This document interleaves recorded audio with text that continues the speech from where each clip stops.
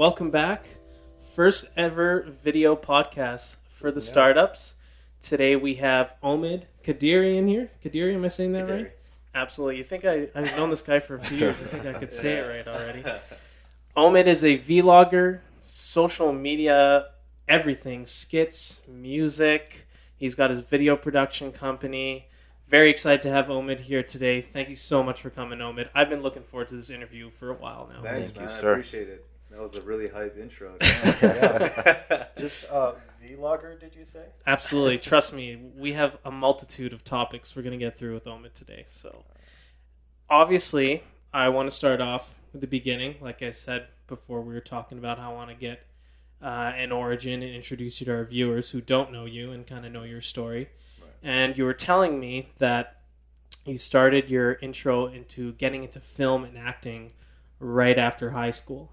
Yeah. So can you tell us what exactly made you think about getting into acting? Anything that inspired you? Something you got involved in? Someone else you saw doing something similar? Yeah, for sure. Well, I mean, going back, it kind of all started with basketball. Okay. And, just dreaming about playing in the NBA, seeing Michael, seeing all these guys like Kobe and Shaq and all these guys doing not only ball, but then they got into, movies. Absolutely. And then actually when I was 15, I wrote, I had like a journal. I used to write. And Nice. I wrote 3 things that I wanted to be. One was NBA player, which was the first thing. And then the second one was being an actor. And the third one was being a musician. So at the time, I was like all into ball. So I was like, okay, that's the first thing. Like, I got to get that. Absolutely. And I wanted to be that. And I mean, man, when we were playing at Paul Kane, Yes. I was training like all day, every day. You were a workhorse. Yeah, that's all I did. All I did was, If you were at the St. Albert Rec Center at all, you knew Omid. that was Omid. That was his home turf. service plays, baby. That's, He was there all the time. The was- guy was ball is life. You were the first guy that I knew that was like ball is life. Yeah, man, that was. And lived it. Like you did it day in and day out. You didn't just say it as a joke or a fad. Yeah, man. Like, I mean, I put my head into it, and I was like, I need to do this kind of thing, and then at the end of high school, with the whole thing of the coaches and stuff, they didn't really.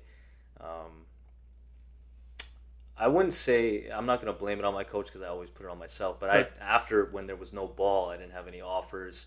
I went to a couple tryouts and nothing came through out of that. Okay. And then I kind of questioned. I was like, okay, what do I do? Right. And it went on as saying, well, I had so many different teachers and peers were telling me, oh man, you should go play ball here.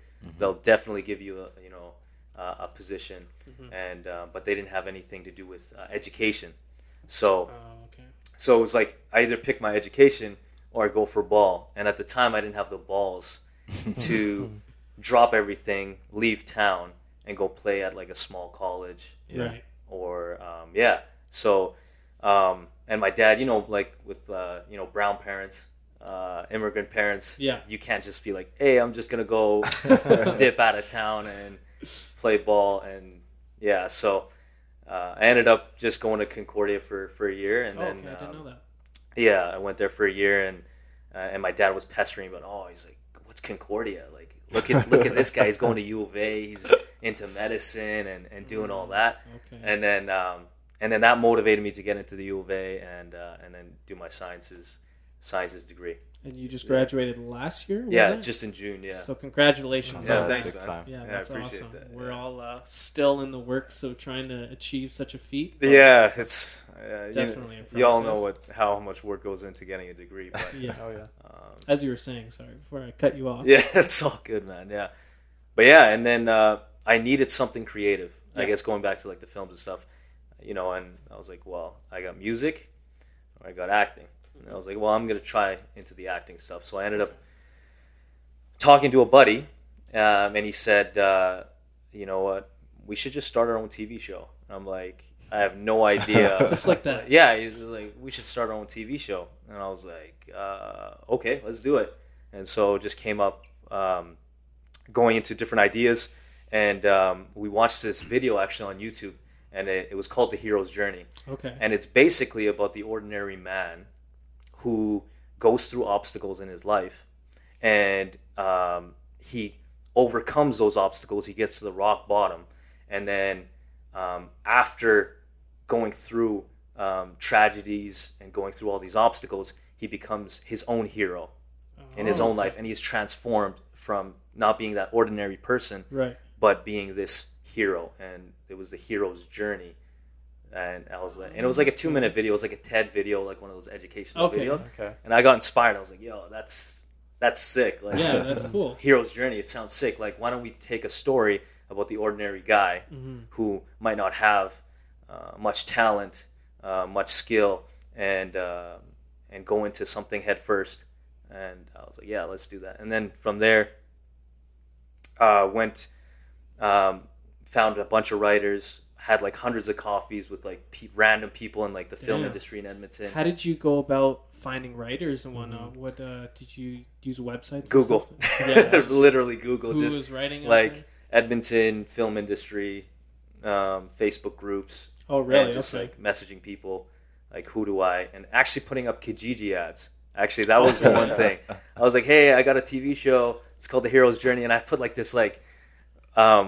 I paid one of my buddies. He's a photographer, and he made this really sick like professional picture, and it actually looked like a movie poster. Oh, I've seen it. Yes, yeah. It's got half your face on it, right? Yeah, and it says The Hero's Journey. Yeah, okay, that's the one. Kinda attract some people on the ad. Yeah, and that was like, oh my god! Like people were like, oh my god, is this like some like Hollywood production? And so like everyone was like, yo, is it like this? And I was like. Like in my head, I was like, nah, this is like literally nothing. But it's just my buddy who took this picture and like edited it. And then that actually brought people to me initially from the ad. I just put that poster, like the picture up, sent it to people. I was like, yo, this is legit. And I really hyped it up, right? And so when people had coffees with me, they were so excited. Yeah. And then slowly I kind of be like, yeah, it's just two students, we're just like two students, but we're trying to build this thing. And so, and then that's where it started. Eventually we had one writer, one director, 3 producers, and like a bunch of actors, bro. Like a bunch, like actors. Well, they knew they weren't getting paid, right? But just from hyping it up so much, I kind of just got people's interest in it, and just like, you got to sell yourself, though. Yeah, and you have to do something to attract people and make them believe and see your project and your passion the way you see it. And you're not going to be able to do that if you kind of just undersell it and just give the plain facts. I mean, that's the thing, man. How do you hype up like Apple computers when it started in like someone's garage? Like you can't just two guys. Everything starts in from a that, garage, right? Like dicking around with computers. You have to sell it in some way. Yeah, exactly. And that was the thing. It was like, how do I sell a script that a girl from the U of A wrote, and we have no writing experience. We just kind of collaborated, right? And I told them, I told everybody that like sat down for coffee with me, I was like, this is going to get on TV. Like, this is going to be a big thing. And so, I mean, eventually after, telling the story, telling them about the scripts, and I guess just from them seeing how hyped I was about it, they wanted to stick around, right? So, and then we did a bunch of auditions at my parents' my parents had a shop in Grandin Mall. They had a tailoring shop. Okay, I think I know the one. Yeah, I'm trying to remember now. I think I know the one. Yeah, Kabul Tailoring, that's what it's called. But Grandin Mall is just complete, it was deserted, right? So there's 1 or 2 shops, and then everything was just empty, right? So we had these empty, I guess, rooms. Okay. Right beside my parents' shop, and I was like, okay, we'll just do auditions here. Oh yeah, those are perfect. Hey? Yeah, that's a good idea. Yeah. And so I just I just put up an ad, and I told people, and I messaged people. I was like, hey, you're an actor. There's a TV show that you could be on. Yeah.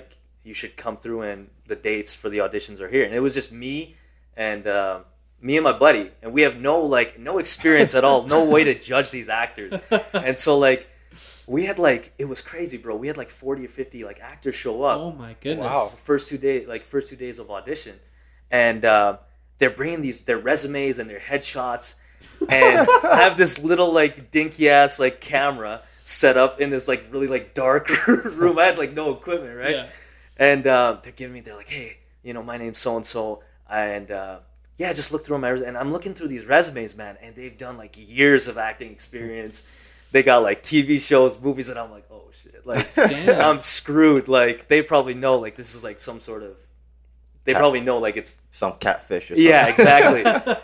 But that's a weird process, the whole auditioning thing. Yeah. Like you have to go in there and put on this face and convince someone to like you and to want you to be in their film.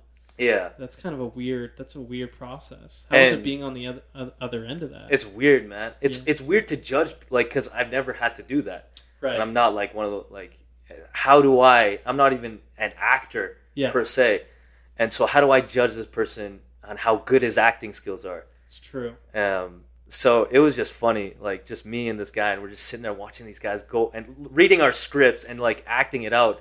And you could tell different skill sets, like just based on how comfortable they were. Yeah.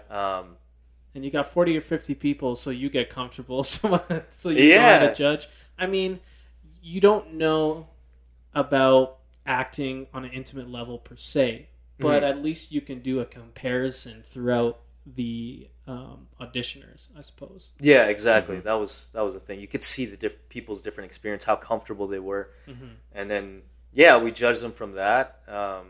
We didn't really cut anyone. There were some awkward characters that came through the door. Yeah. But everyone really, we just like had a pile of resumes, like about like a stack like this, and we were like, what do we do with this? We got so many people. We thought that we wouldn't get anybody, right? We thought maybe like one or two people would show up. Yeah. And then we'd be like, oh yeah, if they're, decent and they're comfortable in front of the camera, then they're good. They got the role. Yeah.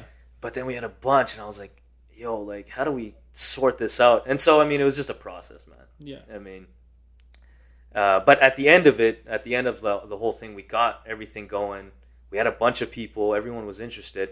And then we didn't get the funding for it. So the last piece was you had to get funding from the government, right, for it to be a legit project. Okay. In order to put it on, like the TELUS channel or like the Shaw channels, the Omid channel and stuff. So I actually reached out to those people and I asked them. Oh, wow. I was like, hey, I got this great story, this great script. We actually have everything in place, ready to go to film. How do I get it onto your channel? Right. And a bunch of people didn't respond, but this one lady who works for Omni, she responded and she was like, film the pilot episode and then come and come and set up a meeting with us, but you need the funding first. So get the funding down, make sure it's legit, and then at the end of it, we didn't get the funding. We applied, and it's just a rigorous application. They're not going to give you $10,000, $20,000, $30,000. So what sort of stuff are they looking for to give funding? Like, having a director in place, having a business plan. So making sure it's like a legit thing. Exactly, a business plan of like, okay, what if we get $10,000, what to the dollar, what are we going to use it for? Gotcha. And so, I mean, we wrote this really bad business plan. I mean, compared to people that actually know how to do plans and stuff like that. Like, it's an undervalued skill. It is, man. It is. 100%. Yeah. So we ended up putting a 10-page business plan together. It was really bad, but at the time it was like the best we could do. Yeah. Sent that through, didn't get the funding, and then kind of as the months went on, it kind of slowly fell apart because people kind of went and did other shows. They were on different actors always will get some sort of other gig, and then it kind of just slowly. And it was tough, man, because I was playing with people's schedules too, right? Yeah. I couldn't always get everyone together at the same time and stuff, and gotcha. It just kind of fizzled out after. And some people were asking me all the time, like, Hero's Journey, what happened? Like, it's coming. I'm like, yeah, it's coming. It's coming. Like, just wait for it. It's coming. And then, yeah. So at what point would you say when you're doing this whole process, did it kind of hit you and be like, oh, this is a reality? Like, this is a real This is thing. actually going to be a thing. We've gone from just talking about how cool it would be to this is a full-on thing we're making right now. Did you have a moment like that? Yeah. It was when we finished the scripts, because at the time I had like 6 rough copies of scripts, Okay. and they were like each like 150 pages long. Down. Yeah, and so it was like a legit, like we had a full story, because that was the beginning. It was like, okay, well, do we have a good story, like a good story for a movie or a TV series? Mm-hmm. And I was like, oh. And at the time, in the meantime, while the script was getting made, I got those people. I got the director, I got the producers, I got the people in hand, and they were ready to go. Like, and we would meet up once a week at Paul Kane, actually. Oh, Funny really? thing, yeah, because I was able to access a room and just sit there and have just like a group. Oh, awesome. Yeah, and I talked to the janitor, actually. I was like, hey, man, like I have nowhere to like have just like a meeting. Yeah. All I need is like an hour of like a classroom. And, he's like, yeah, just come through after school, like whenever. Oh, that's just awesome. let me know you're here. And then just, so we had the classroom, which was pretty dope. But, it was that moment when the script was finished and I had the 10 people that were just willing to go. And they didn't want a dime, which was nice. They were just excited about the project. Yeah. And I was like, okay, this could be a thing. Now all I need is actors. We got the film equipment, and let's go. Just started rolling together. Let's just, That's always an interesting moment when it hits you and you're like, okay, this is a thing. Like, we're doing this. We're committed now. It's a slightly frightening, but more so exciting. Yeah. Because you all of a sudden, this whole other path door of opportunity is just kind of opened. At least that's how I kind of feel when we had it with the podcast. Whereas when me and Tolu were at the music store, rental store, getting all this equipment together, and as soon as I was going to pay for it, I was like, okay, this is a thing. This is happening. Yeah. So it's always an interesting. I always ask people that question specifically because I'm curious as to what it was for them that kind of had that moment to realize that it's going to be a thing. Like, they're committed now. Yeah. What would you say is like the big challenges or lessons learned coming through that whole experience, which was quite a process? And I mean, you've done so much and gone so out of your element through that whole process. What would you say you took away from that maybe the most?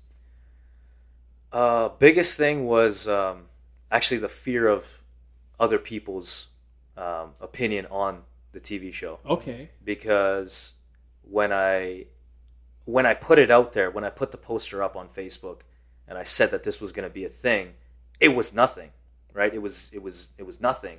And then they always knew me as like this, just this basketball player who was just going into university, just this regular dude, not knowing that I have this passion for acting or anything. So when I posted it, people were like, yo, what are you doing?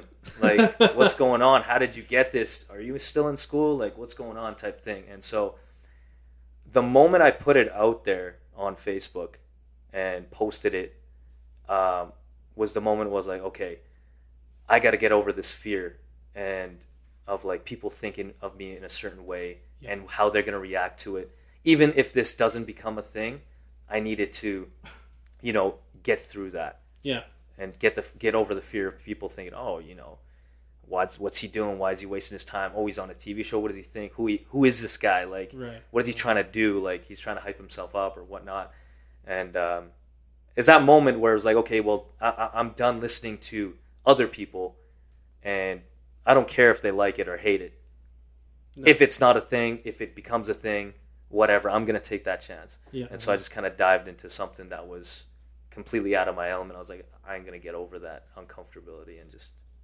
So you're learning all of this stuff as you're doing it, right? Yeah. So let's say you have another script, you come up with another idea, and you want to do this process again. Mm-hmm. What do you do differently the second time? Probably get someone on my team who knows how to manage and work around people's schedules. Because that was the most frustrating thing, was just dealing with people and their own personal life and their own problems, because they're taking out of their schedule to come meet with me, and it's my thing. Right? It's not really their thing. And so if I can get people to have as much value into the project as I do, see if the project blew up and it went on to the TV channel, or if it blew up into something, would they get something out of it as well? Not just being, an actor in it, or not just being somebody just helping out. that would be something I would do differently. I would approach it as you would get, if the biggest reward would be you would get this, this, and this out of it. Or if nothing comes out of it, this is what you're going to get out of it anyway.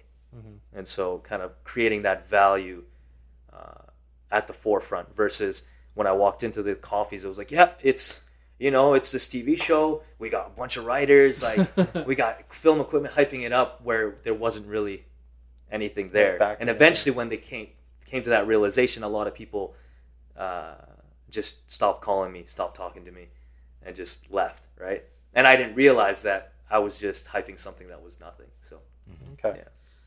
It's important, I think, to make the distinction and say that don't undervalue I just want to highlight you overcoming that fear of rejection that you were kind of talking about before Peter's question. And I think that is a huge determining factor in stopping a lot of people from undertaking their own pet projects. That fear of rejection, and even realistically, not everyone's going to like your idea, as you've obviously come to that realization. And you're going to have to push through a lot of negativity. Yeah. And that fear, I think that's a huge thing maybe to think about for a lot of people if they've come through a similar situation, to get over that fear of rejection. And if you do have that, something to think about how you can push through that, because I would say that's a huge mental block on yourself that does not need to be there whatsoever. Yeah. And also probably another thing is just that stopping people on top of fear is just, this is such a huge thing, a TV show or whatever project they're doing. I have, like you said, I have no idea how to do this. I'm out of my element. I've never interviewed actors before. How do I just dive in there? It's probably so easy to give up. Like, I'll never figure that out. It's too hard. Yeah. It's true. So after you've done the hero's journey, you've kind of dabbled into the Edmonton film scene with actors, producers, writers, and whatnot. What is the Edmonton film scene from your experience kind of like? I've never really heard too much about any films coming out of Edmonton. Right. It's not really, big. Compared to like a Hollywood or Bollywood or whatever, it's not big by any means compared to that. But it's growing. Like there's a lot of small projects by independent filmmakers, and it's actually bigger than what you would expect. There's a lot of people that are interested in it. Okay. And there are films that from like Hollywood that maybe aren't that big, or they don't make it into theaters or whatever, but they come here to film. Okay. And they need actors, they need extras, and they have like a big named actor that's coming for a week, and they need a scene where they need 100 people, or they just need a couple people walking by, like it's some sort of like scene. But yeah, there's a lot of that. There's a lot of that. So I think I've heard of I think it was like a Jesse James movie, and Brad Pitt was in it, and that was like that type of thing. They came through Edmonton, they needed extras. I remember that going down like a number of years ago. Yep. So now, from what I know, and I know this because my stepbrother actually moved to Toronto to pursue acting, and I think he just got accepted into an acting school in Vancouver. Oh, nice. I'm wondering now, why is it you didn't, or maybe you did, consider going to one of those more film acting hotspots like Toronto, like Vancouver? Was that maybe, did you still not have the balls, as you put it, to pick up your life and go somewhere to pursue something? Or is that maybe something happening in the future? Actually, well, at this point, after the hero's journey, I definitely just left everything on the table after that. So the reason I didn't go anywhere to pursue that was I wasn't sure about my, I guess, capabilities as an actor, because I didn't have, I didn't go to acting school, and I didn't want to waste my time either. Right. And I was halfway through my degree anyways. So halfway through my biology degree, just did a project, The Hero's Journey, that didn't really fizzle into anything.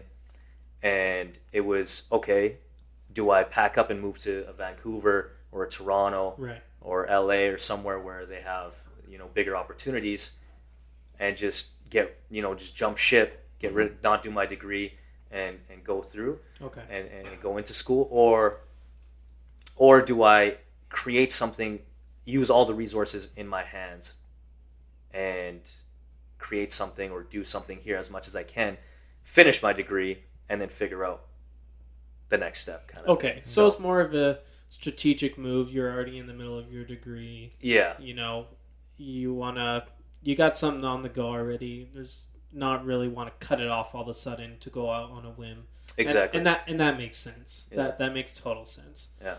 So that is your intro to acting, how you got into kind of film and your kind of experience with it. So I want to shift over now to your kind of social media presence, which is now a lot of big focus as of right now, what you're doing, as I see what you're doing. Yeah. So you have your YouTube channel, which is just called Omid, correct? Just all caps? Yeah, it's, the URL is OmidQTV, so if you go youtube.com/OmidQTV, it'll actually pop up my channel. Okay, perfect. But my name is, I changed it to just Omid, because it's... So was this the next transition for you after acting, or was it the music? Well, actually, even in between doing the hero's journey and like going into school, I actually started with music before I got into the hero's journey. Okay. The guy who owns Resonate Music, Mike, I'm not sure if you know, there's a studio in Edmonton. They're one of the best studios. Shout out to Mike. But he actually had a studio in his basement when I was in grade 12. While I was playing ball, he actually told me to come through and check out his basement. And so we went there, and he had this crazy setup. Like, it was a really nice studio, had like everything in it. And then he told me, he's like, "Oh, Omid, what's your favorite track right now?" And at the time, it was "She Will" by Lil Wayne and Drake. Okay, yeah. They were just popping off at that time. And he's like, "Get on the mic and spit the first verse, or spit the whole song if you can." Mm-hmm. And I was like, "Dude, I'm not a rapper. Like, that's cool. Your setup is dope, but like, I'm good." He's like, "No, just try it. Like, just do it." And I was like, "Okay." So I ended up, he pulled up the lyrics on his Mac, and I spit it, and he mixed and mastered it right on the spot. And the whole like the whole 1 hour, 2 hours that we spent there, and he mixed it and he mastered it and he gave it to me. He's like, "Oh, this is your thing." I was like, "Man, this is crazy. This is crazy fun. Like, it's and I actually sound good. Like, it sounds decent." That's awesome. And he's like, "Anytime you want to come through, like, come by and you can spit a couple verses, whatever." And so that's where it started. And I never really pursued that. It was kind of on the back burner. Okay.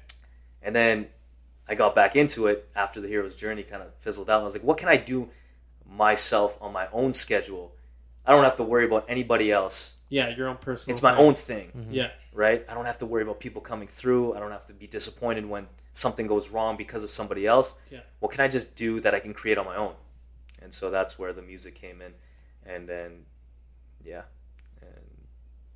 So you started, was it the music videos and just putting on, was it the SoundCloud that kind of started out? It was actually just the YouTube. Just the YouTube videos? Yeah. And you've had a couple features, and I've seen from guys in your and videos on there. Are those local guys as well that you've kind of just met through the scene and they've collaborated basically? Yeah. So how have you, how has that process gone, like getting gigs and getting guys to come feature with you and getting your name out there? How does one go about doing any of that? Because I have no idea about any of that stuff. So I'm just curious. Yeah. Well, it first started off just me writing in my basement. Okay. And just going through the process of, okay, can I actually rap? Like, am I actually decent at this by myself before I go out and perform, before I get out there? And not like the hero's journey where I just throw it out there that it was this big thing. You've learned. I learned. Exactly. I was like, okay, let me work on my craft first. Okay, yeah. And because it's my own thing, let me really get down on it. And can I write? Can I actually make a song from scratch? So when I first started, just writing. And then I was like, okay, I'm ready to do my first song. And so I wrote the song, and it was called World Injustice. And nobody knew me as this like rapping or anything, right? But at the time, because I took so much experience from the hero's journey about how to make videos, what goes into making videos, the equipment, things and that, I already had the experience to make a video, but I didn't know anything about the audio or anything like that. So I ended up going back to Mike now, but at this point he built a music school in the north side, kind of on 137th Avenue, called Resonate Music. Yeah. And he had established himself as one of the best schools in Edmonton to go to. Every year they get voted like number one or and so I went back to him and I was like, hey, I took what we did in the basement and now I actually have my own song. And he's like, yeah, come through and record it. And at this time he's got a big studio, really, really good equipment. And so I made the song, posted it on Facebook, and I made the music video with another guy. And edited it, made it all really nice, put it out on Facebook, and it got like 70, 80, 90 shares and like 13,000 views in total. Damn. And I only had like 3 videos on my YouTube. Yeah. One was the Hero's Journey trailer that was really dorky and graphic, and then another like trailer video that I made, and then the World Injustice. And it just exploded, bro. Like the message was good, the lyrics were good, the video was decent. And then that was my confidence saying, okay, I can do this. You got this, yeah. I can actually do this, and people actually like this song. People are downloading this song. Like downloading it, like it's a listening. Weird feeling. It's weird, man. Yeah. Like listening to you. That's how I felt with the podcast. Our first episode, I was like, our first episode, maybe like 20 downloads. Like I'd be happy if we break 50. Yeah. Breaks 50 like the first day. No way. And it's up like near 150 right now. Like wow. It got a strong start, and it was like, holy shit! Like people are actually listening to us. Like what the hell? It's so strange. Yeah, it's a crazy feeling, man. And that was my first song, and I was like, oh man, like okay, I can do this. Yeah. Now let's put fire on the flame. So I ended up just writing, going to the studio. I actually didn't have enough money to go to the studio, so I made the song, and then I was like, okay, well I can't pay a couple $100 for every song. Yeah. How do I go through and make enough content for people to actually get excited about me? So I ended up learning about mics, ended up going to finding places that offered free studio time. Damn. And trying to learn everything. But I realized that I can't do everything on my own. It's true to some degree. You have to reach out. So, yeah, man. And then I just went through that, made a bunch of songs on my SoundCloud, got good at that, and then actually just in last summer I did my first performance. Okay, wicked. Where was that at? I think I saw a post about it, but I can't remember. Yeah, it was at the Naked Cyber Cafe on. It's like right across from Grand McEwen. Okay, it's a little cafe. Nice. And it was actually held by other local rappers that had their EP out, and they were like, "Hey, do you want to like come and open and like do some of your songs?" Damn. Yeah, and then we actually had a song called "What the Hell." Okay, yeah, I listened to that one. Yeah. I watched the video too, I'm pretty sure, yeah. So we made that, and that was just before their gig. And they're like, yo, should we... Because that popped off too. It got like 2,000 views on Facebook. Oh, nice. A bunch of people supported it. They liked it. And then they're like, yo, we should have performed it in front of all these people. And so that was my first gig. I was like so nervous, bro. I was just like... Oh, I could imagine. That was my biggest fear, like getting in front of people and rapping. It's very different... coming from sports, because me and you playing on basketball team, we would play in those final games in front of hundreds of people, like a ton, and it wouldn't be a thing to us. It's just whatever, you're playing sports, you just play and there's a shit ton of people watching you. Exactly. But when you have to do something with some showmanship and rapping, it's like this huge like nerve-wracking experience. And it's kind of like just you on the stage, right? You don't have this whole team. If something happens, all the attention's on you. So if you mess up, people are going to see that, and they're going to judge you. 100%. And it was like, I was literally shaking in my car when I rolled up to the Naked Cyber Camera. I was like, what am I doing? There are 50 or 60 people here. You're going to ruin their their night.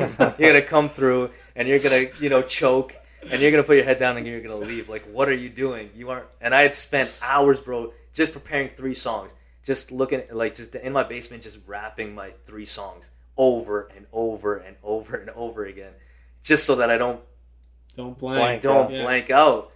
But when I got there, right at the doors, I was like, oh my God, you could run. Like, you could leave right now if you want to. You could go. You don't have to do this. Why are you putting yourself in such an uncomfortable position? And I was like, no, like, I can get through this. This is my fear. It's just fear. This is all good. It's just 3 songs. Get through it.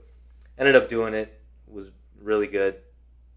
Got over that. And it was like, wow, this actually wasn't as bad as I thought. Yeah. The fear, I had blown it into something that was crazy. Yeah, way bigger than it needed to be. Way bigger than it needed to be. So, yeah. How did, so after you did that performance, did you see any bump or rise in your popularity in terms of your social media presence or anything like that? Well, the biggest thing was like, I noticed that a lot of like artists, when they go out and perform, when you go and watch them, you don't really know who they are. Right. They just get up on stage and they say, hey, my name is so-and-so, and then go at it, and then they spit. They might be the greatest rappers or like they're crazy skilled, but at the end of it, they just, everyone's like, man, that guy was really good. But they don't know who. Yeah, who is he? Who is that guy? Like, and then they just go and that's it. Yeah. And you might never see that guy again. So I realized that I gotta separate myself from that. Okay. I want people to, when I come in and I do a performance, that they know who I am. Right. So I ended up thinking, okay, how do I do this? I can't have a big setup on the stage. It's not my venue, et cetera, et cetera. So I ended up like thinking about, okay, what about these big rappers? Like, what do they do? Or these big artists? Okay. What do they do? And I realized the merchandise. They sell T-shirts with their names on it. Okay. Yeah. Right? Or they have some sort of slogan or something that relates to who they are. Creating a brand for themselves. Exactly. And I was like, okay, it's my personal brand. It's me, Omid. I want to get people to know who Omid is. So I literally just went to West Ed, got my name on a cool font, got one of the a custom-made T-shirt, and that's what I rocked for my last 3 or 4 performances. Just my name, OMID, with white letters and 780 at the bottom. Nice. And that actually got me Instagram followers and Facebook followers and people following me on Snapchat just from that, bro. Because they didn't realize who I was. They're like, this guy's really good. He's got really good songs. But I would get girls, Instagram followers from girls that came to the show because they were able to search up my name. And that was just from that T-shirt. Because they can't hear, there's a couple performers that come through. This guy. Oh, who's this guy?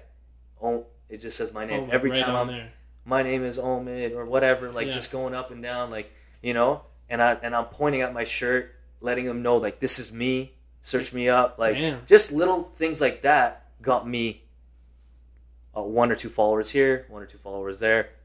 World of a difference. It's a world of a difference, man. I hope we're taking cues and ideas right now. We've been trying to brainstorm small, effective ways to kind of make our own brand, and definitely merchandising kind of came up in the works. As well, just the nature of the new album cover we want to get. Yeah.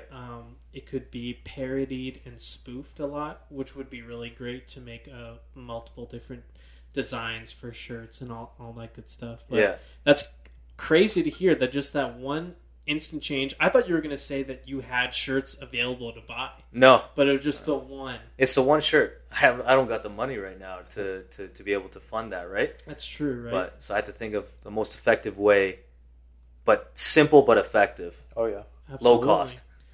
That is definitely something we'll have to think about. I definitely want to do some kind of merchandising. Again, creating a brand is super important, and something you're really lucky that yours is very simple. Like it's just straight up your name, all caps. It's easy to market. Like you can just slap it basically on any design that you could ever want. Tolu, do you do all your music producing yourself? Like, do you make all the beats? Have you reached out to anyone to make your beats? Because I'm looking to make a connection here. Yeah, no, I'm definitely open because I don't make my own beats. Okay. I just strictly just write, and so always looking to work with people that know how to make beats and know how to do other skills that I can't do myself. Right, and So like you mentioned, you realize that you can't do everything. Sometimes you're gonna have to reach out. that's the thing. Yeah. So, Yeah, I mean, our little setup, I think a month before the podcast, we've been talking obviously about, rap and beats.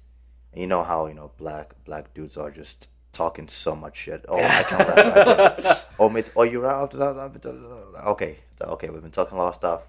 Let's finally, just rent some stuff from Long McQuaid, shout out, and get something set up.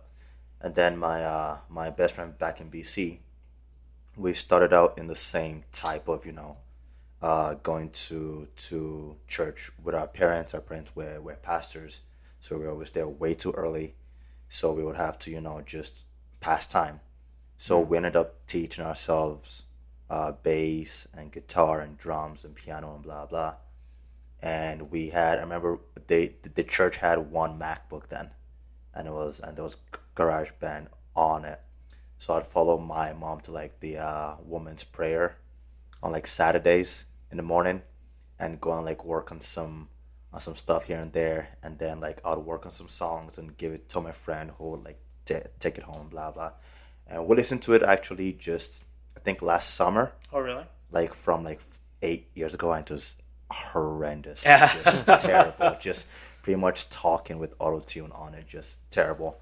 But anyways, this guy ends up, getting this gig somewhere, impressed the right guy who got him this gig somewhere, impressed the right guy who got him this internship at Sony. Oh wow. With in Vancouver, getting to work with just people I'd piss my pants if I was in the same room Right. with. So, and now he's just just every other day he's got the whole squad, and everyone wants like putting out music, is producing people and blah blah blah. So and while so in this first year of that was when I went back to BC because I moved here, and I started. I was like, man, like I haven't played piano, done any music stuff in the longest time. I kind of want to get back into this. So then I saved up for the MacBook and started doing it, and since then he's been guiding me through. I remember the first song I recorded, I put it all up together, blah blah, then flew out to BC to see the girlfriend and stopped over at his studio, and I got there from 9 to 11 was doing a bunch of stuff, and then from 11 to 2 a.m. I was just there, and 10 minutes in was already telling me things. I was like, you know what, I'm gonna grab a pen and paper, just 1 second. I was writing down all these tips on like mixing and producing, and you want to use this compressor but not that, and I'm just like okay. Like I didn't even have time to ask any questions. Right. And this was late last year, and since then myself and the other two guys in Ebb and Flow, Simba, actually myself and Simba make our beats and produce them, and then Chashay is the rapper in the group right now, so he acts as a good practice. Ian, another new artist we all got, Rex LaFleur. So both of them are with us now, and we they rap, we produce, and we could do so much better. Right. But again, it's a lot of it gives us something to work with. Yeah. And we actually just put out our first Ebb and Flow track. Oh, It's really? out on SoundCloud, on Apple Music, on Spotify, and all So of you that. all collaborated on one track? No, this is the first single that's made it to those platforms by our newest artist, Oh, okay. Rex. Yeah, so it's been good, and again, it's like the biggest thing I like telling people is like this is all YouTube knowledge and secondhand stuff, and practice it and figuring out what works, but it's definitely I mean, it is still second to school, but there are times, man, when school takes a backseat and you're just in there just taking a good 10 hours, just trying to make that one thing click. And once it does, you're just on top of the world. And then you'll put it out and 10 people listen to it and you're bummed. But the back of your mind, you're like, nah, man, I fucks with this. Like, doesn't matter when I also thinks about it, man. This was a lot of hard work. Yeah. And no knowledge gained in music production or rapping or any of that is lost because ultimately you can use it on something else. Yeah, definitely. I had one song that I spent like 3 or 4 months on every single day. And I was like, because I was by myself and I was mixing it and trying to clean it up. But I wasn't happy with it. And I just kept going back over and over and over again to a point where the girl that was featured on it, she was like, I'm losing it. Like I don't have no interest in this anymore. Like, put it out. Yeah. And I thought it was going to just be like this, like, banger. Masterpiece. Right? Like, masterpiece. Like, I'll release it on SoundCloud. It's going to, blow up. This is going to go viral. Like, this is it. And then it got, like, a horrible response. Oh, damn. Yeah, so you can't, like, I feel like artists, you can't be attached to the art. You got to detach. It is definitely just difficult. It's so hard to just detach, but you have to. Because I remember the last I put up, because Austin James, this guy from Vancouver, just big mashup artist and just ridiculous amount of followers and all that. He does, mashups of like hype dance type beats and raps. So I'm like, all right, I'll test my hand on this. So I put up a video on Instagram of a mashup with a Muramasa beat and Designer's freestyle. Oh. And just like a 50-second thing. And then next I know, just likes, views. This was just 2 weeks ago. No way. And I get like a good 650 views. What? And I don't even have like that many followers. Wow. Just you hits, have like 34 hits. I keep tabs. Just hits and hits. So I'm like, all right, well, this is going to be a full song. I'll work on this the whole week. I'm not working. This will be it. So I go ahead. I put in the work. On Friday, I release it. 20 views. Ouch. Like, yeah. Bro, like, what happened? Where was all the hype? Yeah. And it definitely, you should be able to kind of wrestle that, but it would affect you. Like, it will affect you inevitably. But I feel like, again, like I've been doing this for a while now. So it's like, all right, bounce back, get on the next thing, because you can't predict what people will vibe with or what will blow up. You just have to keep doing it. Well, yeah, that's the thing. There's one thing that I would take, like, if there's any advice I could give anyone, is one, not be attached to the art that you make, whatever it is. A podcast, video, art, paintings, whatever, because to you it's never going to be perfect. Yeah. You're always going to sit there and be like, there's this thing that I can change, or that thing I can change. And I know artists, the one reason that a lot of Edmonton artists don't actually blow up or actually get anything is because they don't have enough content for people to get hyped about. They get that one song after 6 or 7 months, and people they go crazy for it. They get, like you said, 600-700 views or like 1,000 views, likes, whatever, and then they're hyped.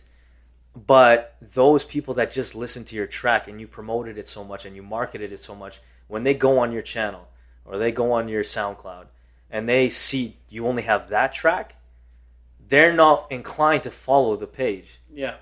Because they're like, oh, he just has one song, whatever. They're not really confident. They can't go back. Exactly. They can't go through your catalog.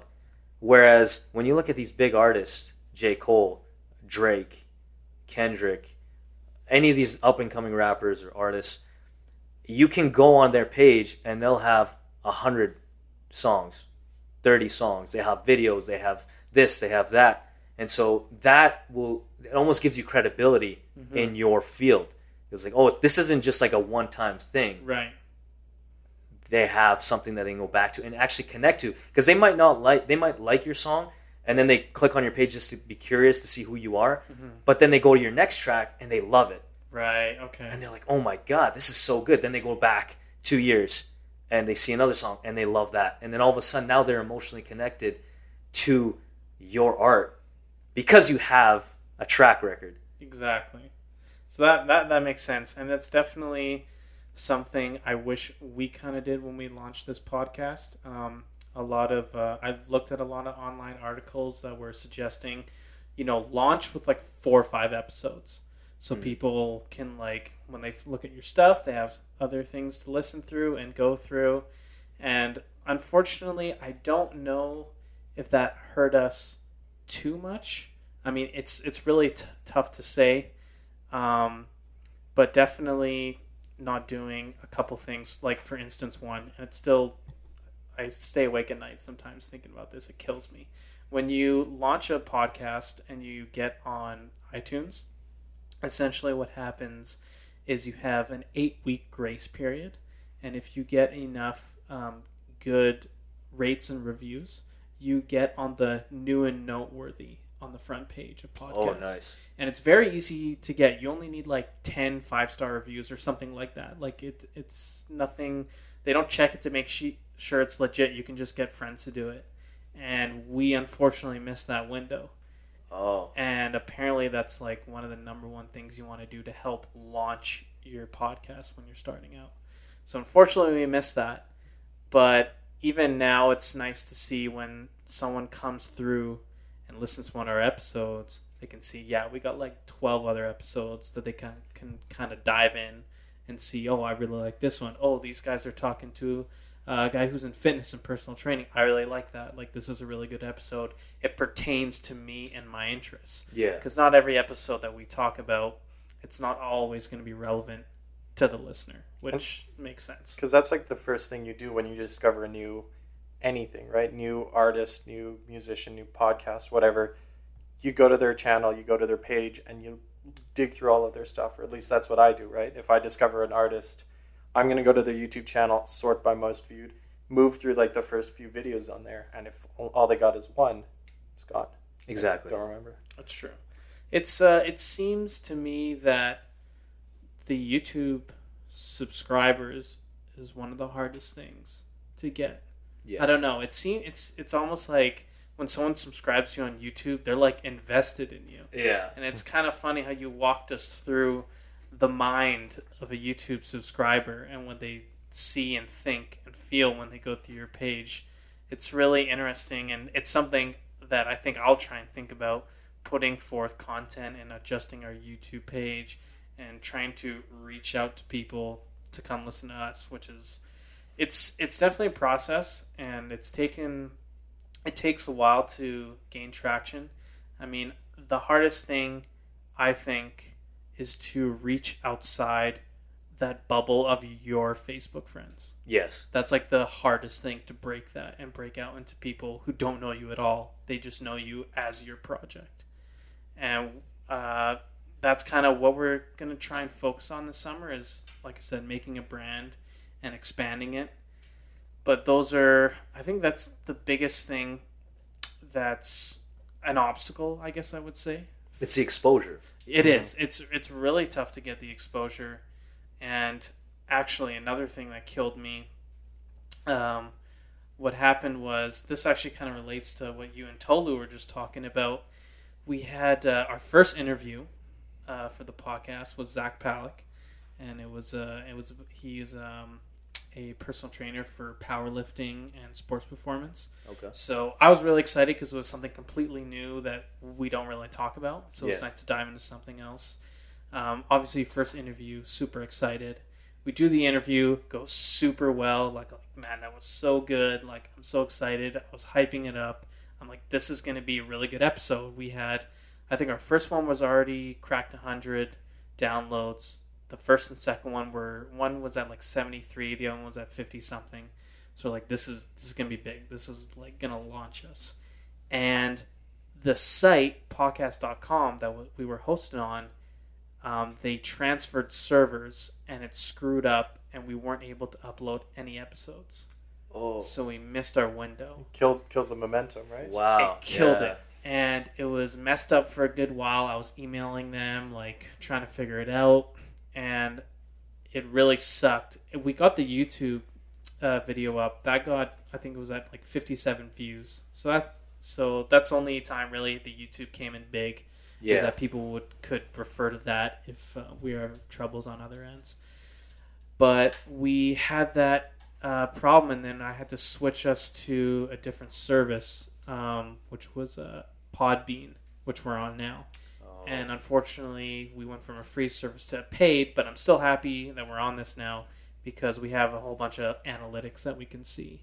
Nice. Basically, what platforms people are downloading from, the geolocation. So we have mostly, I think it was like 227 from Canada, over 100 from the US. Oh, nice. We got, I think 10 or 11 from the UK, 6 in China and Serbia. Just some crazy out there countries. Malaysia, Ireland, Costa Rica, Spain. Wow. Australia now. Yeah. It's so, and those are just also our download count from our previous site was lost because we had to make a new feed. So those aren't incorporated in our current download count, and I'm not able to see where those downloads came from, unfortunately. Yeah. But that was the big thing. Going back to what happened with that interview episode, it released late, and it didn't do so well. It didn't blow up like I thought it would. It was only like 20 views or downloads or listens in the first week. Granted, the YouTube video did really well, but it was just nice to see like hard downloads, like, of course, yeah, on the count. And right now, it's for downloads. I think it's at like in the 40s. It's 42. It's our highest one since we've moved to Podbean, but it was definitely sucked. I was super hype on this, like, blowing us up, and we lost our momentum, and ever since then we've kind of been just struggling to get that momentum back, and it's been coming back, like, for sure, but it's definitely, I feel like it could have been better. Yeah, you always feel that way with some stuff you're like, this is gonna bang, this is gonna bring us to some other level, and then it ends up being like one of your worst projects ever. That's true. Yeah. So to flip over back to your kind of YouTube channel, because you've done stuff other than music. Yeah. I've seen you start to do some skits. That's right. And some other videos. How did you... So I guess this is you kind of veering back and diving into kind of the acting a little bit again. Yeah. And so how did you decide to do skits, and how'd that come about? It actually didn't even come through for the acting. It was more coming back to what you said, exposure. Okay. So it's like, I wanted the music to be the main thing because it was something I could control myself. Yeah. How much I could do. Like, if the harder I work, the more content I put out is all on my hands. Mm-hmm. It's not on somebody else's schedule. I don't have to wait next week to film something. I don't have to wait for this person or that person. So I was like, okay, well, I look at the artists in Edmonton, and I look at, okay, we're all, the people that I know, we're all kind of on the same level, rap skill-wise. Right. What am I doing differently? Why aren't they blowing up? Or why aren't they have great skill? These people put out, there's artists that you don't know that you're like, holy, like, you should be signed. Right. Why aren't you? What are you doing wrong that a mainstream artist or another independent artist is doing right? Mm-hmm. So I really dove into that. And it was all exposure. It's all exposure. You might be the greatest poet, the greatest artist, the greatest doctor. You could be the greatest at anything. But if nobody hears or sees it, you're nothing. So it's like, okay, well, how do I get exposure? And at the time, well, even now, a lot of short skits, vines were popping at the time. Okay. Short, you guys probably know who King Batch is. Mm-hmm. Do you guys know that? I don't know. I'm not a big social media guy. I have to be now trying to promote this stuff. Yeah. So I'm kind of new to this world. He's the grandpa of the group. Yeah. Is it on the YouTube? It's still called the YouTube. That's funny. Yeah. So I was looking at all these other people that were doing big things, getting numbers. So I look at numbers. how are these guys getting these big numbers? And I realized it was just these short, stupid skits that are relatable. It's like awkward handshakes or awkward social interactions. Don't get me started, man. Yeah, and I'm like, and a simple video will get 500,000 views, a ton of shares, and I'm like, but my music, I spent 3 months on this video. Right? Yeah. What? Like, why? So I was like, okay, I need to get back into this. And I liked acting. I like skits. All right, I can do this. This is easy. Like, if this is what's popping and it's so simple, I got to do it. And I don't care if people relate to me as a rapper or they relate to me as an actor. Because I look at a guy like Childish Gambino.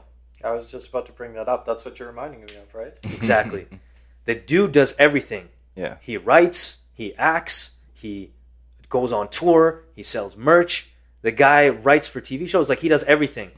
So half of the people relate to his music, but the other half relate to his writing, the other half relate to his acting. You might not like his acting. Yeah, plus he has a stand-up special too, so it's like... There you go. The dude does everything. Do you know how hard you have to work to get a Netflix stand-up special? Yeah. Yeah, it's like part-time. It just doesn't make any sense. The dude probably doesn't sleep, which is my thing. And I've talked to a lot of artists here that I wanted to collaborate with and people that are doing kind of the same things. And I'm like, yo, let's do skits together. Let's do this. Nah, bro, I don't want to be portrayed that way, because there's rappers that want to hold this persona of being that gangster rapper or that this. I don't want to be in the comedy skits because I don't want to be portrayed as a comedian, even though they have the funniest personality and they would be amazing at skits. They don't want to do it. That's interesting. It's a different time, and I know you're not gonna be able to see me because this camera's out. So we're using you're like young Jamie right now. One. That's okay. Yeah. So no, it's a different time where you definitely have to whore yourself out. There's so many things I used to rip on people for doing. Yeah. Like, oh, you're such a social whore. Just stop it. And now I'm out there doing that. Just kissing red asses. Just trying to. Like, one of it was the whole, with refreshing your feed, deleting, things that maybe weren't that hype to, like, keep the consistency for people coming to check out your stuff. I used to rip on people for that. I mean, you're so unoriginal. Keep all that stuff, blah, blah. But it's like, if you have a brand you're trying to sell, you need to go into it with that mindset. Yeah, exactly. And then with I want to be strictly music or strictly this or strictly that. There's so many actually no, I don't know if King Bash does that much music, but there are a lot of guys who do skits, but they're bumping their music in the skits. Yeah. Or it's like, producers in the studio, like, yeah, but that's just a chance for them to plug their own thing. It's exactly a million views, and it's a like, strategy. Download link here. It's like, wait, I thought this was a skit then. How come we got an MP3 download link just let it go on side? So it's a different time. I do understand people who have that mindset, but take this from me. You kind of have to. You have to be flexible. Oh yeah, you have to look at, like, you want to get the most exposure as possible. What's working right now, and what can you do? Right, like, I can do the skits, no doubt in my mind. And when I started doing the skits, I actually, for a good month, I didn't want to do the skits, and I knew in the back of my head I had to do it. I was like, yo, like, your music, you could be the greatest rapper in Edmonton. It doesn't matter, because music is looked at differently. Yeah. I feel like there's a lot of resistance for a new up and coming artist. Definitely. Definitely. He might be like, you go on his page, you're like, like, you're already going in with a negative feel for an artist. There's definitely the issue of like fans or would-be fans have such a short, I could call it attention span, but also loyalty. Yes. Where it's like, Omid blow blows up, and it's like, man, I've been listening to his stuff since day one, blah blah. Yeah. It's like, but 1,000 of you are saying that, but I only got 500 views. So Yeah, like, what's exactly. up? And once you blow up, everyone's like, yeah, I'm on this.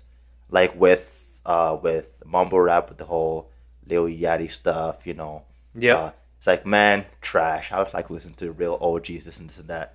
6 months later, everyone's like, yeah, all my friends are dead. Yeah, and everyone's yeah. just on, and it's like you have to.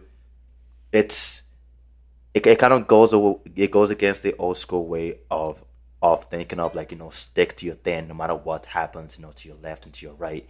Don't even look this and that to adapt. Yeah. And Gary V, who, like, you can, some people like him. I know like Gary him, V. some people I don't. found Gary V through his page. Yeah. That's- Oh, really? You introduced me to him. Yes. Yes. Oh, and, nice. and he's one of the first guys that said something that I found interesting, which was the case of, when we were growing up, people were like, man, stay in school, don't go on your computer or TV after school.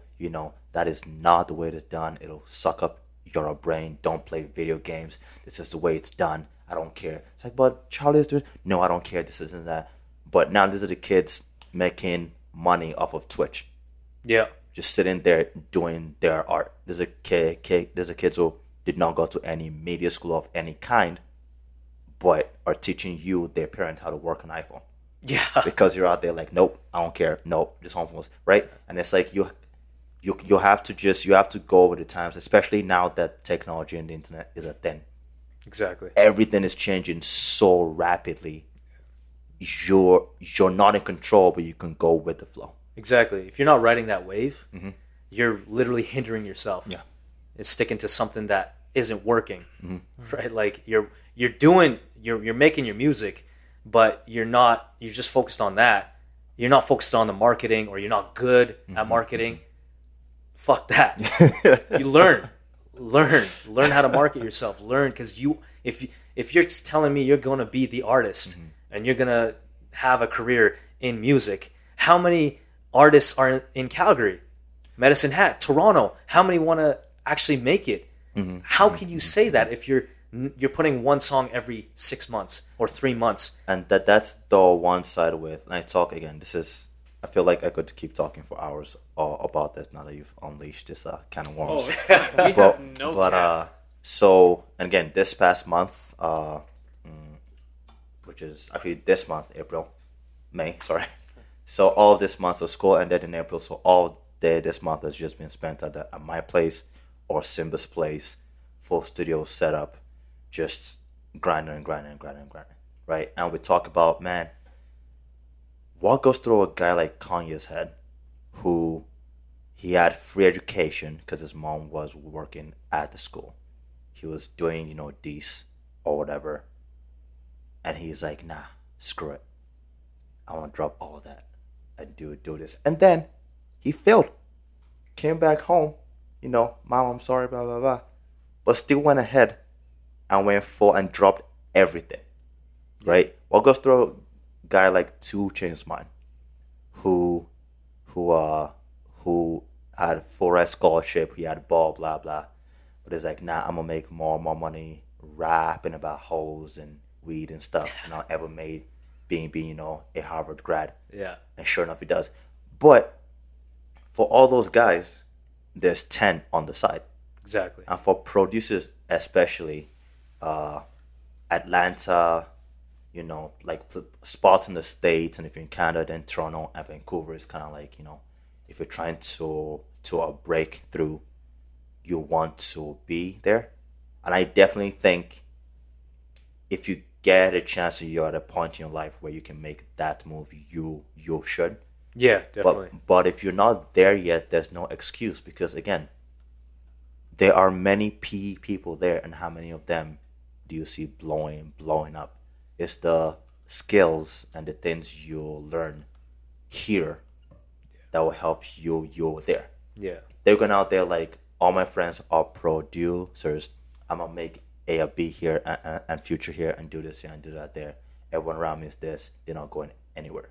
You're coming from from a place where a country beat might get more views than your hard work trap beat that you know that all your friends will vibe with. Yeah. And the mentality you'll get from being a loner, being in the desert by yourself, will kind of help you when you go into the saturated market. Definitely, man. Is what I think anyway. Definitely. Yeah. I would have to say the one of the Gary V videos that I watched that I found, I don't know if it was on your page, but I got to his page through yours. What I really liked is when you sent me this. Mm-hmm. This he sits down with this 30-something-year-old artist of some type and kind of just gives him advice for I forget how long the interview 20 was. minutes, yeah. And the biggest thing I took away from that was document, don't create.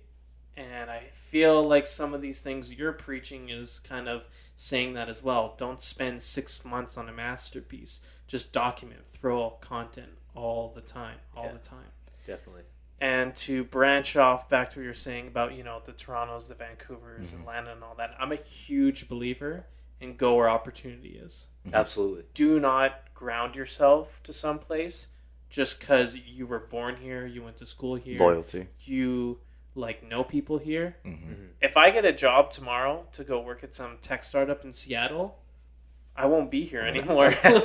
See you later. I don't think any comp sci major has loyalties to his or her place of birth at all. No, you got to go where opportunity is, and there's a lot of opportunity even just around you if you're willing to look, if you're willing to do the skits, the features. You got to put yourself out there for the exposure. Yeah. Which is kind of what you've been preaching. It was all exposure, man. Mm-hmm. Yeah. I actually didn't want to get into any of the comedy stuff because I didn't want to do it. Mm-hmm.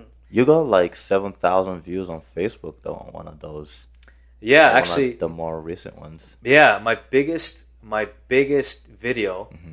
which is on a page called Afghan Memes. Mm-hmm, so there's an Afghan Memes page. Yeah, they were sharing those or posting the videos. Yeah, the biggest video I have to date has 57,000 views. And how do you even get your do they contact you? Do you contact them? Actually, funny thing is I contacted them for the last 2 years. Damn. Last 2 years on a regular basis. Yeah. But... So I sent him a message when I made my World Injustice video in 2014. Was when I was like, oh my god, this is a song. The people need to hear this. The people need to hear this, right? And how many Afghan rappers are there? Yeah, exactly. Barely any. Mm-hmm. Yeah. So I was like, okay, well, I'm gonna go to every Afghan relatable page and message them and say, hey, I'm an Afghan rapper from Canada. Mm-hmm. This is my work. Just take a look at it, and if you like it, just share it. Yeah. I never would say, hey, share this page. Yeah. I'd be like, hey, if you like it, share some love. I did the exact same thing just last week's 12 pages too. That's honestly that's how you have to do it. Hey man, if you like it, share about I'm just doing my thing over here. Exactly. you have to, especially this day and age where everything is connected. Yeah. And so I sent the message. Mm-hmm. I didn't get a response. Mm-hmm. A month or two later, I sent another same sort of message. Yeah. Kind of shifted a little bit. Change it different link. Hey, artist from Edmonton, Canada, Afghan. Share some love. Yeah. The guy responded and said, okay, I'll take a look at it. Looks at it. He loves it. He's like, oh, this is great, man. He's like, better than what I've heard from other Afghan rappers. I'll share it. So he shares it. A month later, I'm like, hey, man, I got another video. Do you mind sharing it again? And if you like it, share it.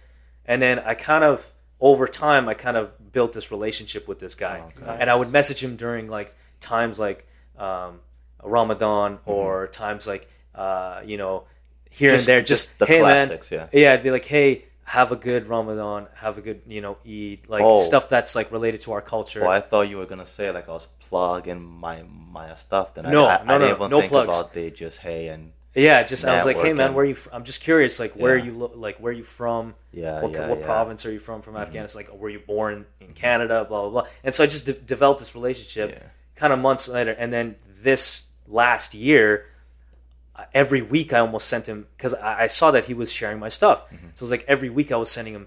I started, going on my grind. I was like, okay, he's sharing it. This is great. He's got 60,000 followers. He's on doing his page. His part. Let me do my exactly. He's like, just send me your stuff. I'll share it. So every week I'd send him something. He's like, dude, he's like, you know what?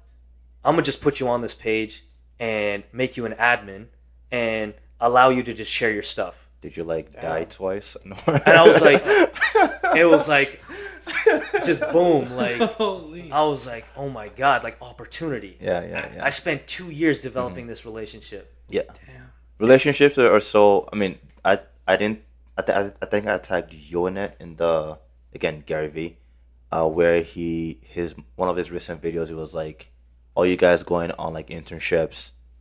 The biggest things you'll think you're going to get is like experience and learning opportunity, blah blah. Knowing people. It's like no, network the hell out of yourself because let's be honest, they're probably gonna get you grabbing their coffee and stuff. Yeah.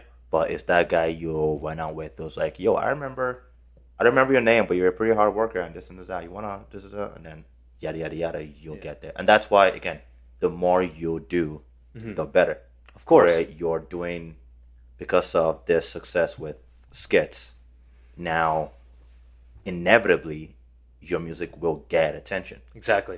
Where with this podcast stuff, one of the reasons we were so excited to do it was, okay, totally you can plug your beats here, and if there are other people who have stuff, we plug them, they share us, we build a relationship, we start this thing.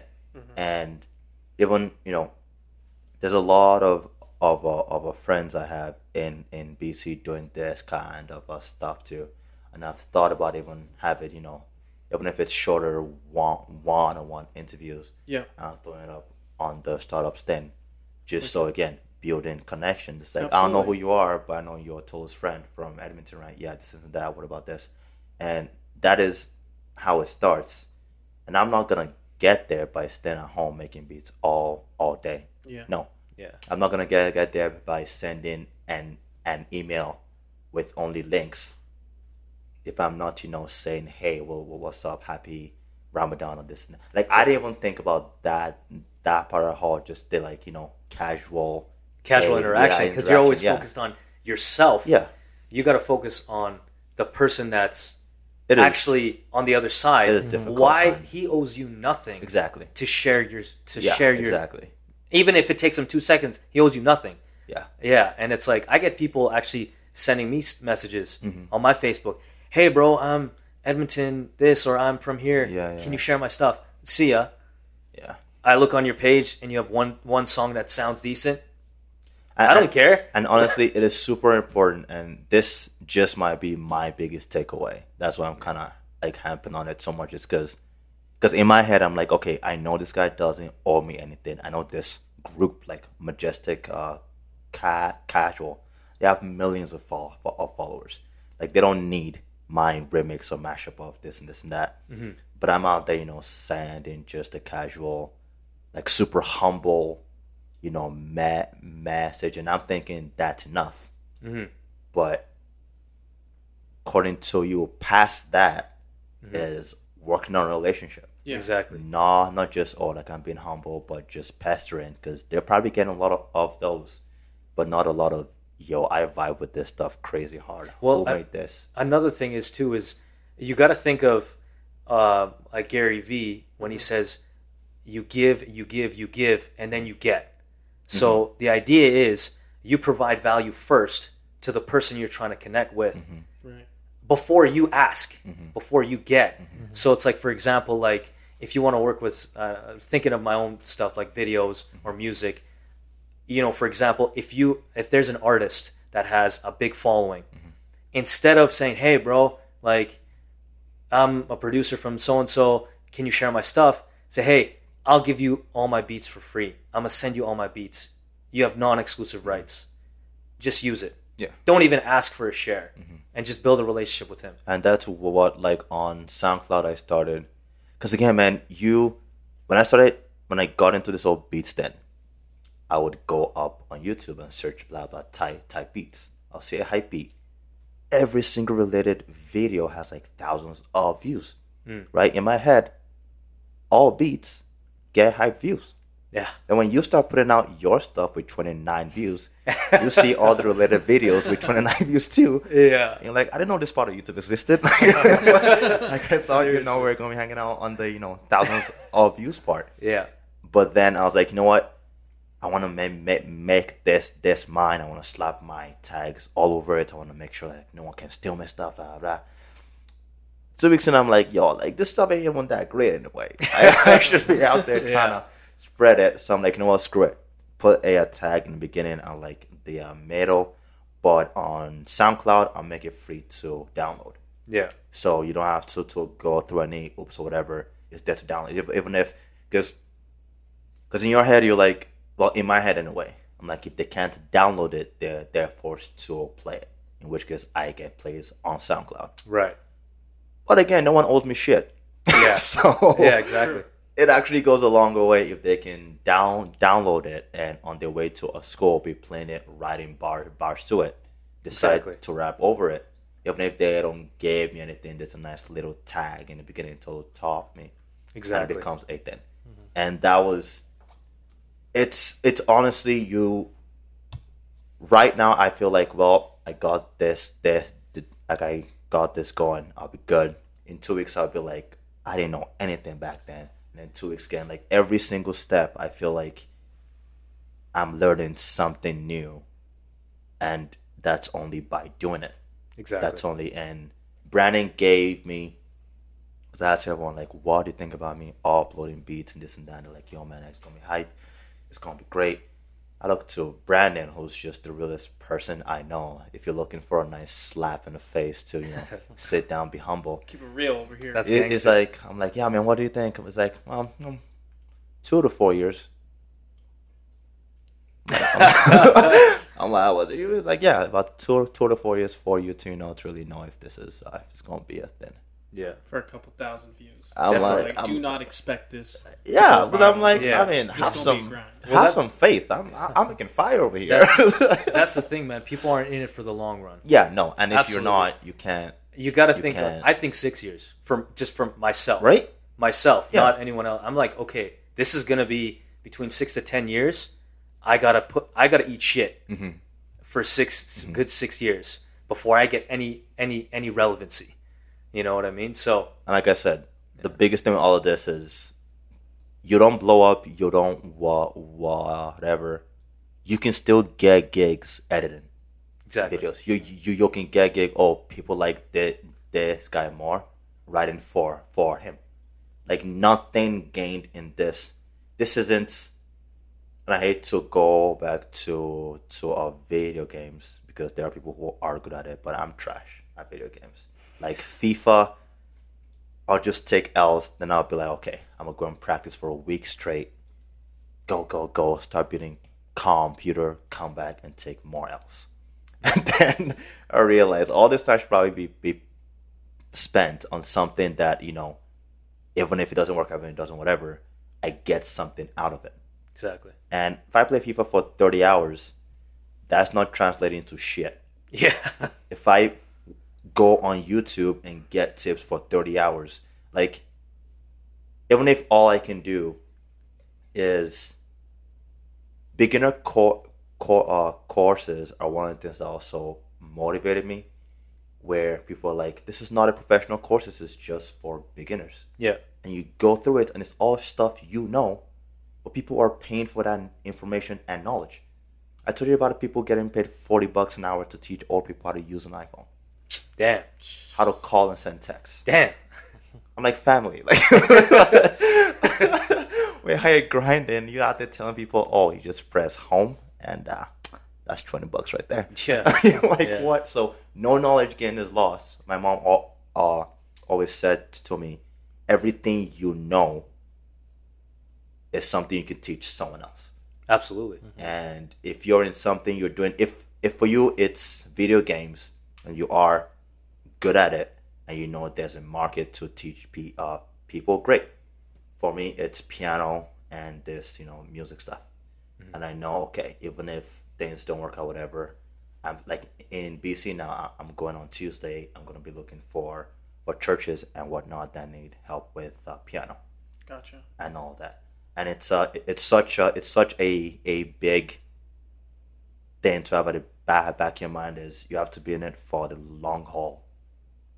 The comforting thing to help you through that is, hey, if it doesn't work out the way you plan, you have way much more in your arsenal than someone who didn't put in the work at all.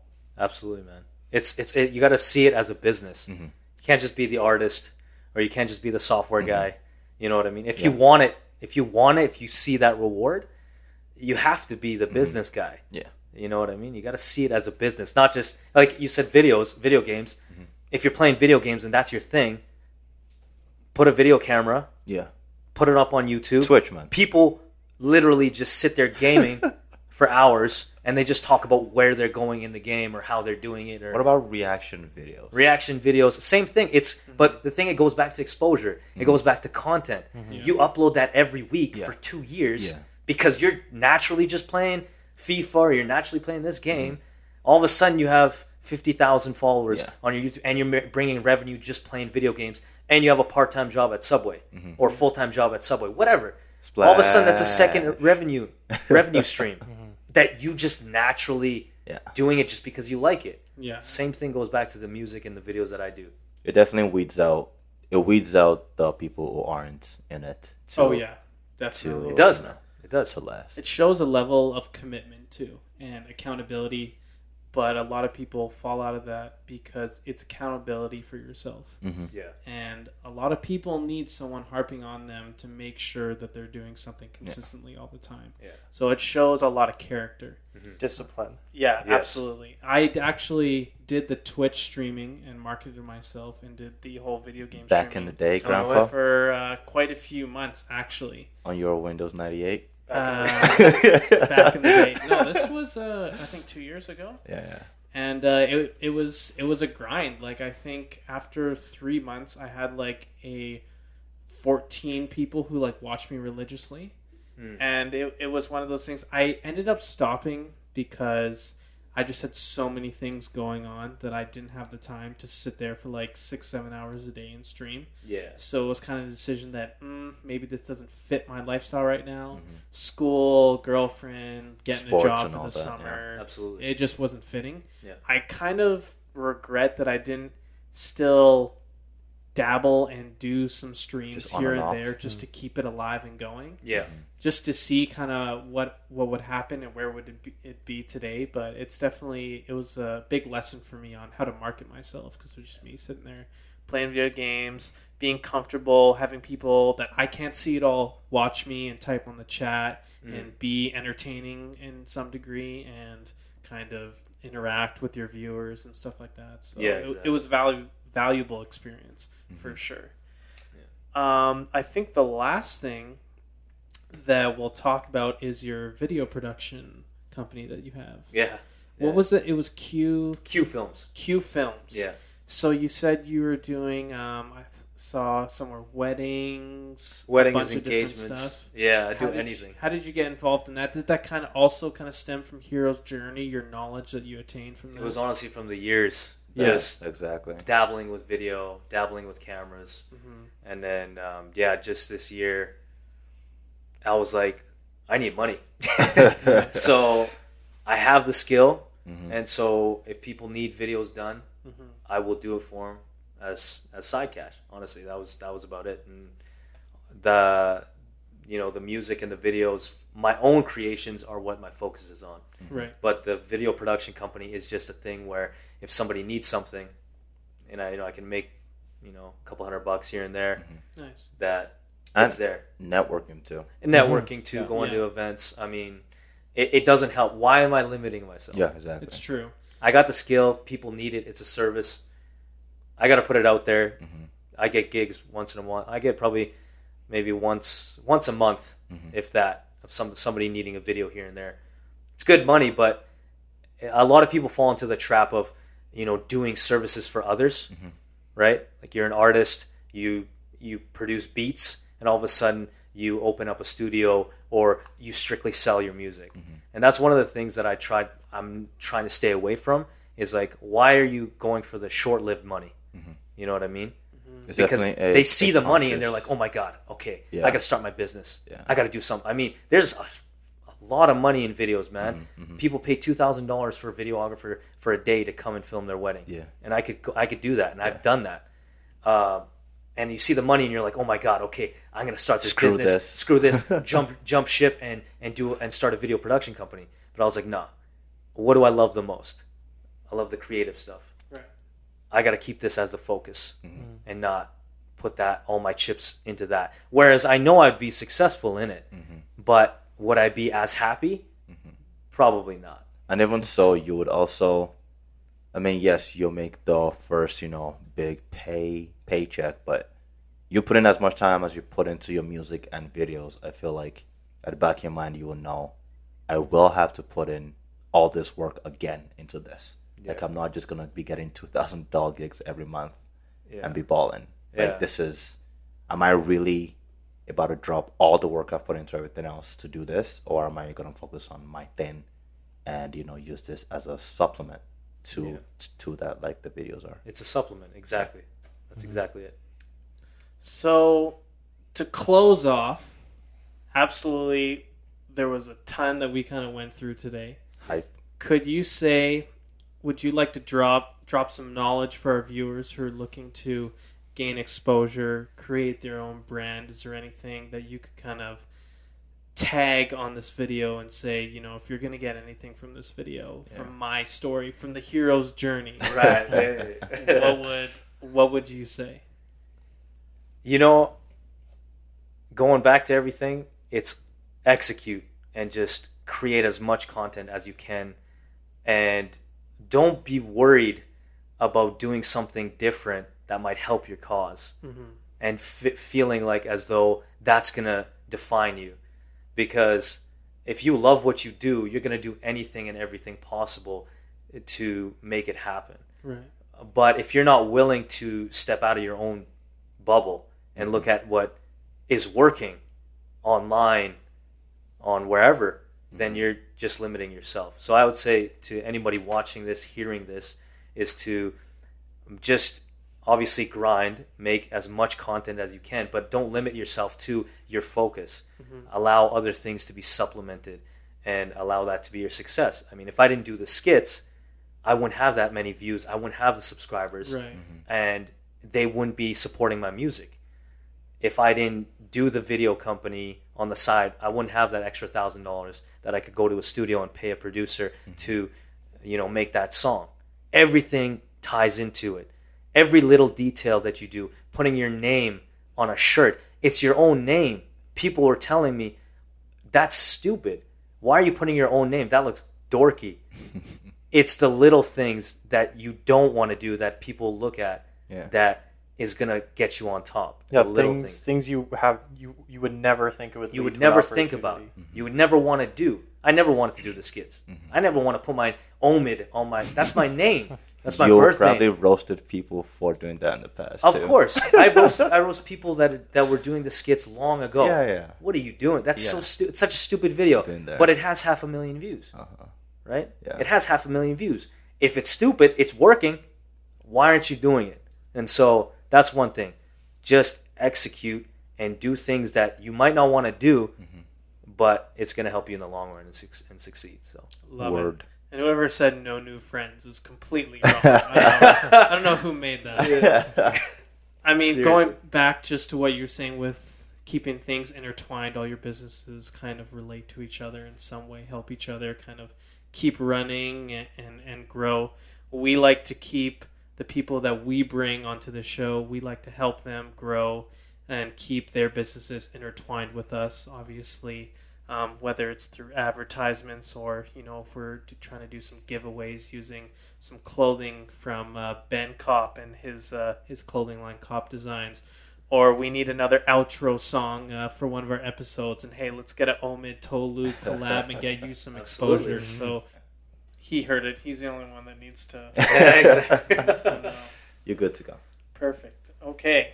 So we had a bit of a hiccup there, but to end the episode off, we're going to have some plugs so you guys know how to get in touch with Omid, see his stuff, check out his videos, his music, his vlogging, video production.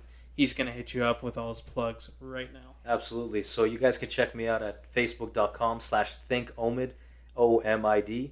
And check out YouTube, my YouTube channel, youtube.com/OmidQTV. Both of those I upload on a weekly basis. So, yeah, check it out. Show some love.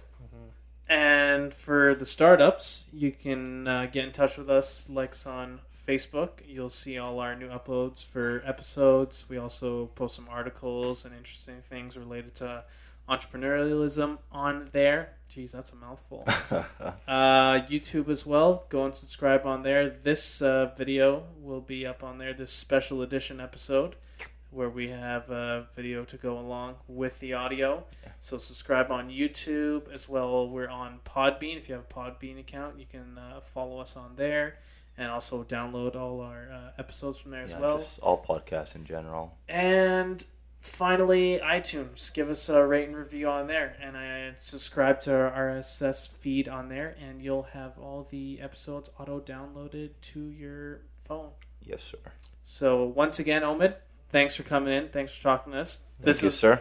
By far been my favorite episode. Thank you, man. Absolutely. Appreciate that. Yeah, it was amazing to talk to you. Absolutely. Thank you, guys. So Appreciate you guys. we're going to slide on out of here. Thanks for tuning in, and we will see you guys next time. We got the Omid song coming up in Yes. 3, 2, 1, and we're dead.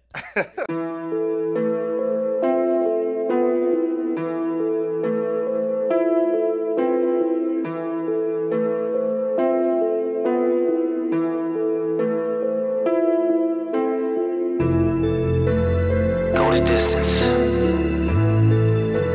We go the distance.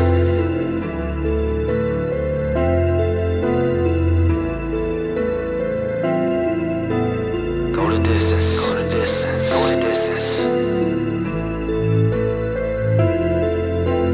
Go the distance. Go the distance. Yeah. I run for it, they better not. Watch your back, I'm the blind spot. Flow tighter than a blood clot. Omid kill you with no gunshot, that's ill. Too ill. Motherfucker, tell me if you will. I came through, fuck your crew. On real, nah, this preview. Hey, cause what I do is taboo. Voodoo, speaking Urdu. I'm Chef Curry with secret roux. This smoky things, this trouble things. Got you in pain. Who am I playing? Bury a massive hysteria, penetrate areas like the malarious. I came in the game just to carry it. Married it, called up a chariot. Fuck the judge on the criteria. Calling my name, boy, you better be serious. Both of my time better pay up. Dash with the cash with the layups. Flicking the wrist with no reference. You coming up, man, it's irrelevant. 360 God, this is so different. You want Jefferson, I come in Benjamins. Edmonton, this is a testament. I'm coming up, oh, they testing like specimens. They don't even know what they missing. I take the path, the most resistance. I go the distance. Go the distance, take a listen, we on a mission. Go the distance, go the distance, go the distance. Yeah, hey. Go the distance, take a listen, we on a mission. Go the distance, go the distance, go the distance. Young man on the watch, check the clock before bodies drop. No choice but the belly flop. He on his grind, don't let him stop. From bus stops to the desktops, no teardrops to the hilltop. Job to job, he gon' make it pop till he feel it drop from the rooftop. We rollin', catch the sound, we going. Pen to pad, we sewing. Taliban, we blowing. Ain't dog, you foreign. Deal breakers, we closing. On the mic, we growing. Star shit, we glowing. This game is a college, I came for the mortgage. I'm not leaving till I remain like the storage. My flow is not porridge, it's wetter than orange. I keep it on going until they gon' torrent. Bitches gon' stress it, they guess it up best. They fuck with me, just know that you gon' be infested. Rested, I crested, they rapper infected. My team is so blessed that they had to confess. They had to confess it. All that express shit. No days off, we restless. It's all in the process. Check all of the progress. The city gon' feel this. Legendary, I'm a freshman, baby, it's unnecessary. And we go the distance. Go the distance, take a listen, we on a mission. Go the distance, go the distance, go the distance. Yeah, hey. Go the distance, take a listen, we on a mission. Go the distance, go the distance. distance, hold the distance. Our chemistry is symmetry, melody from the first degree. Flow smoother than some Maybelline. Fill your cup, man, it's made to lean. And I'm feeling myself, this major leagues. It's draft day, but I'm overseas. She calling cause she think I'm Lebanese. Pockets full like the Arabis. Crispy beat, these are foreign trees. Persian gold with a Paris tees. Bank accounts full of Swiss cheese. Life goes on a trapeze. Man, I'm Hercules with the rapping, please. Eating curries, Kyrie for 3. Filling my plate, now it's on the low key. Filling my cup, now it's close to the sweet. Okay, they want Omid, I'm fading like Kobe. Play with the records, I'm playing like one day. Don't get it twisted, I'm not in for money. My tummy is hungry, I need the bread somewhere. That's high at a Subway, it's time for the upgrade. Caviar dinners and drinking like sinners. A winner, just look in the mirror. My jacket with zippers, I'm in it like Thriller. Feeling myself cause the vision on point. Do it for change so it ain't about coin. Call up Aristo, we killing the joint. And we finally ready, don't ask us to join. It's all about levels, Omid with the stamina. Sick as the illest, you know I'm from Canada. Bronze in Atlanta, I'm driving a Panda in Copacabana.